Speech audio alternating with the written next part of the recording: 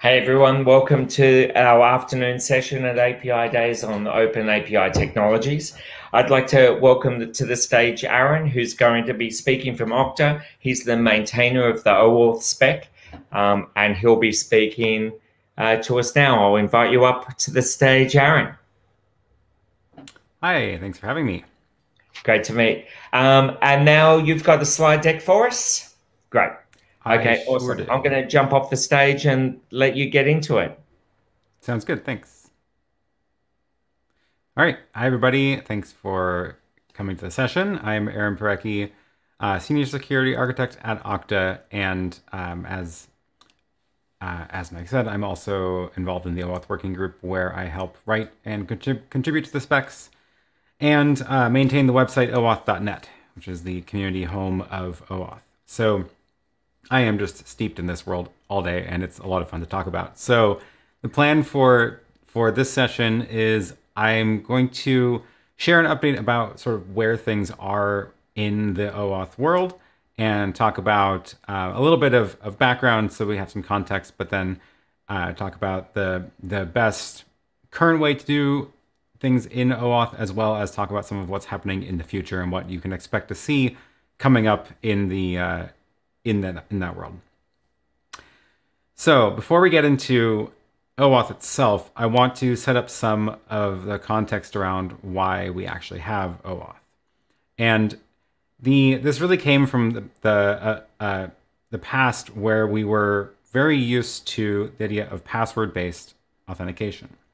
And that would be something like you would enter a username and password into an application, and then it would send it over to the API, and the API would validate the password by probably looking it up in a database, for example. And then it would return data, or you would be logged in. And this, of course, has a number of problems, because especially if you're storing passwords in plain text, which thankfully is not something that is very common anymore. And instead, what is a lot more common is storing, instead of the password itself, storing a hash of the password. And this solves the problem on one end of not where it's not a good idea to store passwords in plain text. However, this doesn't actually solve the problem on the other end. That problem being users are still entering passwords into applications.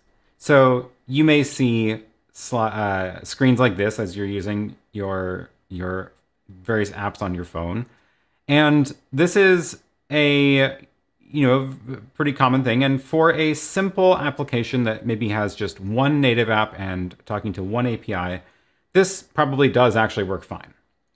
However, you start to very quickly run into limitations with this. For example, when you want to add multi-factor authentication, because now all of a sudden you're building in multi-factor auth into your app. And there's of course many ways to do that. And that could be anything from SMS code to a Google Authenticator code, or push-based two-factor auth. And where this starts to really become a problem is if you are building more than one app. Because as soon as you're building more than one app, now you're having to recreate multi-factor auth in every native app interface. And that can just add a lot of time to your development, and it just slows things down when you're building that out.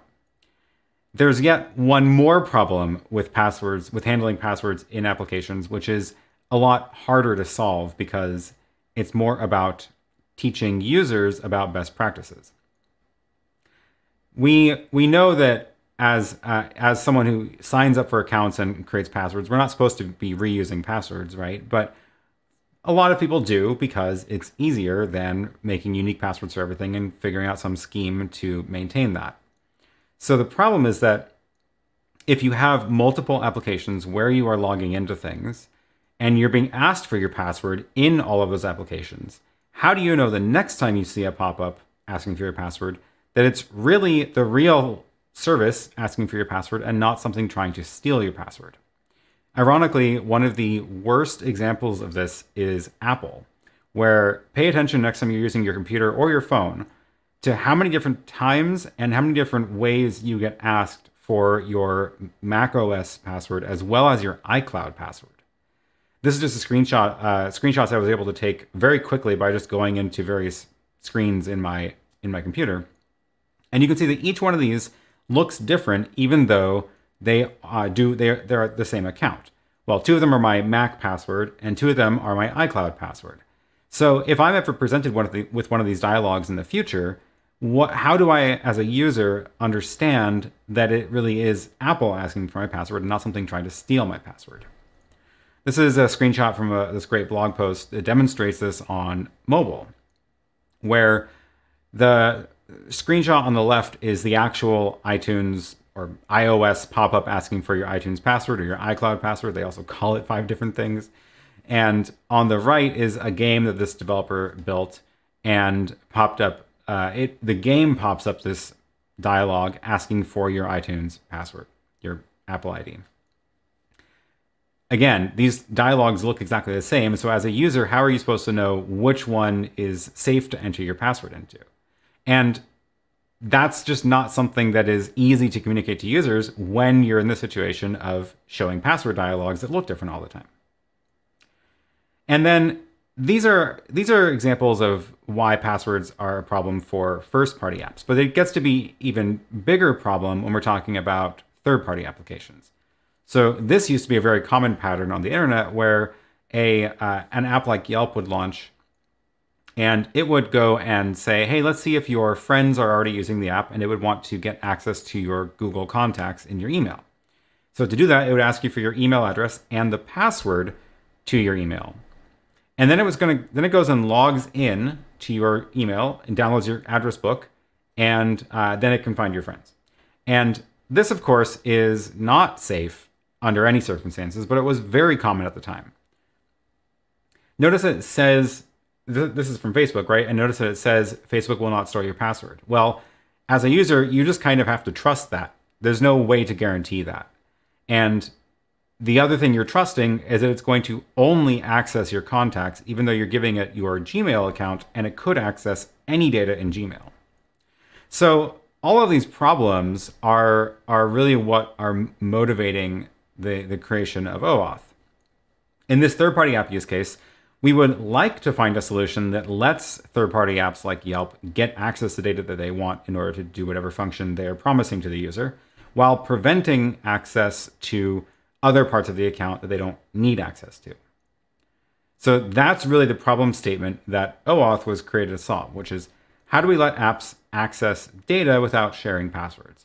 And this applies to both first-party apps as well as third-party apps. In the third-party app use case, obviously it means that the third-party app doesn't ever need to touch the user's password, which is great for security. And in the first-party app use case, it also means we can better integrate multi-factor auth and also avoid having to give users complicated rules about how to identify phishing attacks. So that's kind of the origins of OAuth and how that was originally created. So OAuth, it turns out, is not a single spec. OAuth is actually a collection of several specs. And the way this is set up is these are all kind of, think of them as like building blocks, where they all provide each of these specs provides a specific feature, and you can stack them all up to build a complete system. So this core document, RFC 6749, is the original core OAuth 2 spec.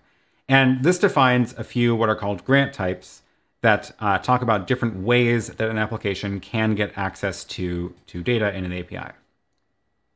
The thing that is not defined in the core spec is, for example, what that access actually looks like.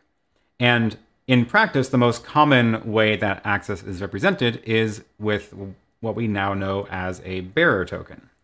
And a bearer token is the idea that if you are holding on to the token, you can access that data.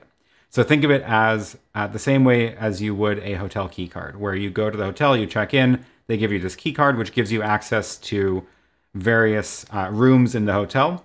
That key card does not necessarily represent you as a person. It represents that you can access certain resources in the hotel. So that is actually documented in a separate RFC, the idea of a bearer token, where if you are in possession of this token, you can use it.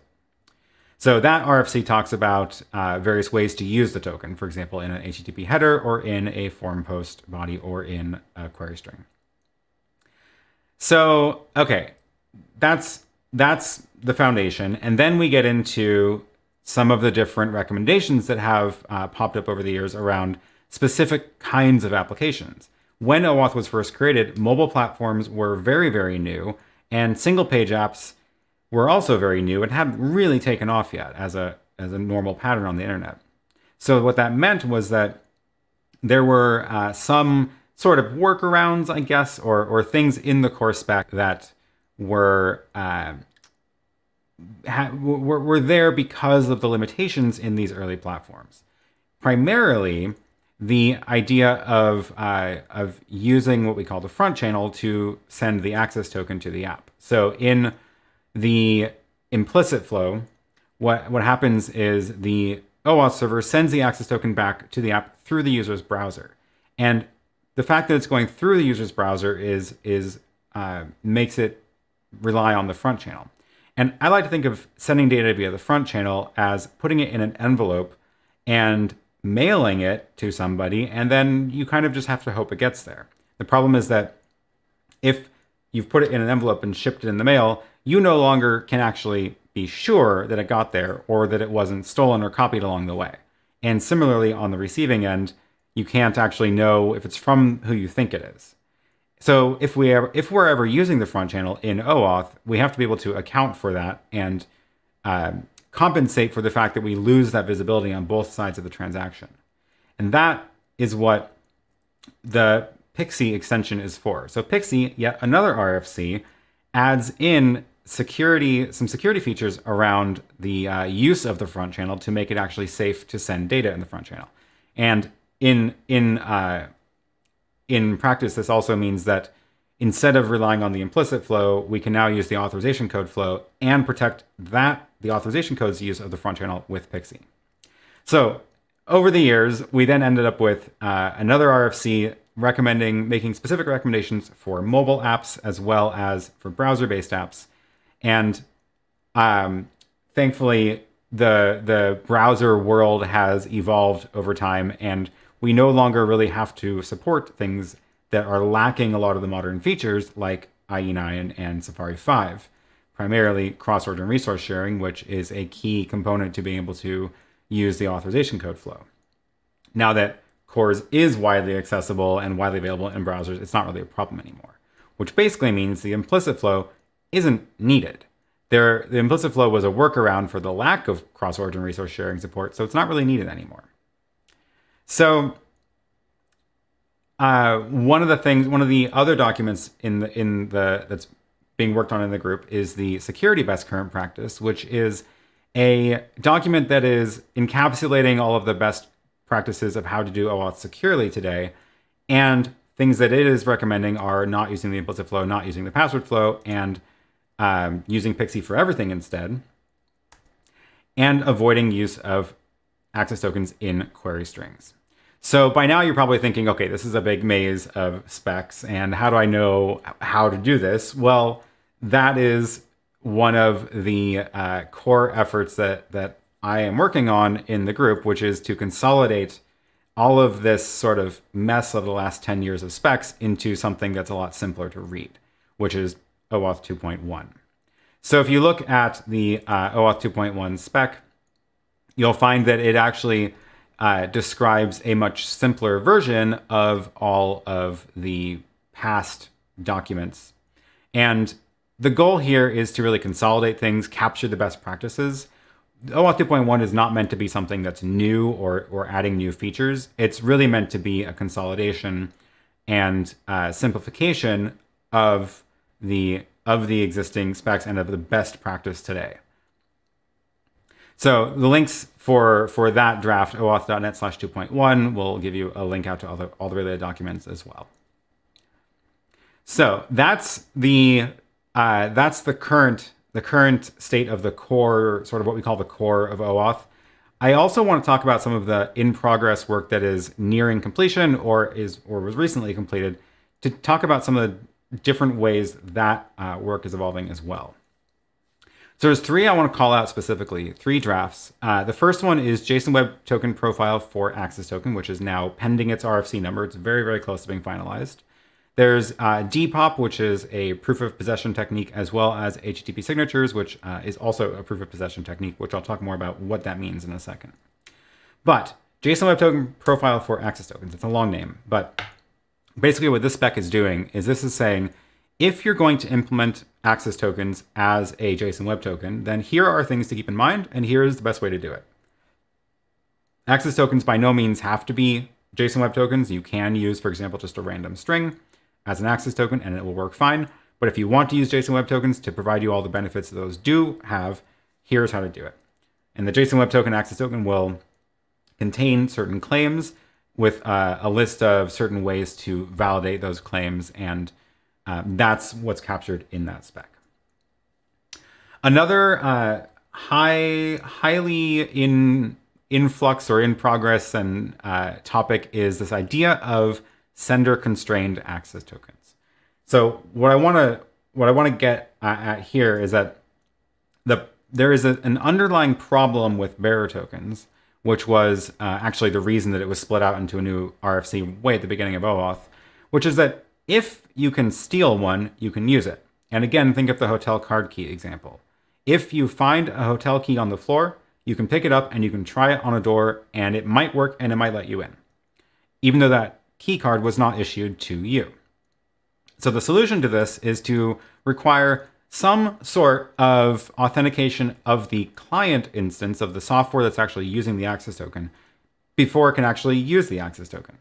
And the some sort of and the client instance are the things that are being worked out and need to sort of be teased out until there's like a good solution for it. There are several techniques for solving this problem that are documented today and in various states. There's mutual TLS, which is an RFC. There is also a handful of individual drafts. Some of them are adopted by the working group as well. We don't have time to go through all of the details of all of these, but I will say that the top three here are the ones that are the most either mature or I think have the most potential for being the ones that end up being final. Depop and HTTP signatures are similar to each other. Depop is the idea of creating a signature about the request and putting it in an HTTP header. HTTP signatures does as well, but it does it a different way, and they have a couple of different trade-offs. So it is worth looking into the details of these if you're curious. But again, both of these are very much in progress. They're not stable extensions yet. There's a couple of other really fun extensions happening that are adding features, not necessarily just adding security. So for example, rich authorization requests is one that is meant to be able to describe requests that an application is making beyond what you can describe with scopes. So you might have seen screens like this where it says the app is trying to access your contacts. But what if you had a screen like this that said this app is trying to pay this merchant by name this dollar amount from this bank account? Well, you can't describe that in scopes. So instead, what rich authorization requests is doing is providing a framework for describing these kinds of rich authorization requests. Push authorization requests is the idea of reducing reliance on the front channel even further. So in typical OAuth, you will start the OAuth flow in the front channel by sending the user's browser to the OAuth server. Instead, push authorization requests will initiate the flow in the back channel by first having the client go talk to the OAuth server, and it gets back a reference that it can send the user's browser to instead. The idea here is just reduce reliance on the front channel, because the front channel is always possible to attack it in various ways. So this prevents that completely by not putting any of the request data in the front channel. There's a Another attempt at securing the authorization request using a JSON Web Token. This one is also, it does use the front channel, but it creates the request in a JSON Web Token so that it can be signed and then it can't be tampered with, which is a different solution to the same problem. So that one I believe is farther along than push authorization requests, but I do expect both of these to make their way through the process. And the last thing I want to talk about is future OAuth. You may have heard rumblings of OAuth 3. Is there an OAuth 3? Turns out there is not an OAuth 3, not right now. There have been some efforts to do things in a what could be called OAuth 3 way. There is an effort called Transactional Auth or OAuth XYZ, which has since been renamed. And that work is now happening in a new working group in the IETF called the Grant Negotiation and Authorization Protocol. This is a new working group. It's not the same as the OAuth working group. It's different people, but there is some overlap between the two groups. And the idea with this group is to continue to evolve the space, evolve what is possible in this kind of world of delegated access or single sign-on, but not relying on the legacy of OAuth of not making it backwards compatible, not worrying about supporting existing stuff. It's more just like, what could we do if we didn't have to have any backwards compatibility and we could just start from scratch and redesign this whole thing. Some of the principles there are back channel first, the idea of the client instance, meaning a particular install of an app on a phone or in a browser, that is a first-class citizen. It's no longer sort of a concept that's kind of shoehorned in. And the asymmetric cryptography or proof of possession techniques are baked into the spec, and they're not necessarily extensions. So that work is also very much in progress. It's very early days, but you can participate in that if you are curious about it. There's all these links are on OAuth.net.